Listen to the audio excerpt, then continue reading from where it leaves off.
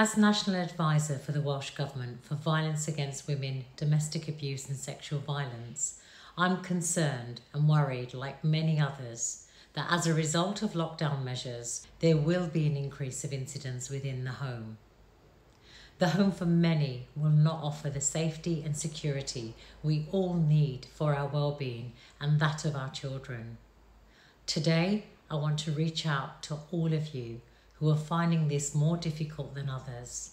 Please be aware there is help available in this testing time for us all, especially trained staff who can help others like you.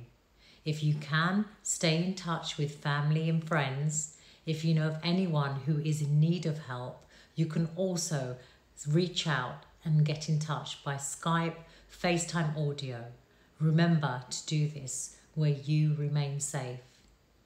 You can also use a code word, a sign or a signal to let those close to you know you need their help. Local shops may also be the central point of help, somewhere you can go to without causing suspicion.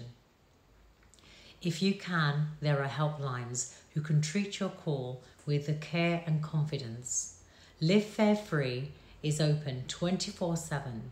In emergency, you must call the police on 999. Remember, you can press 55 if you can't talk. Operators are specially trained to know that this means you need assistance.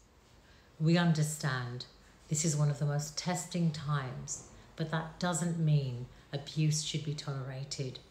Help us break the silence today. There is help available.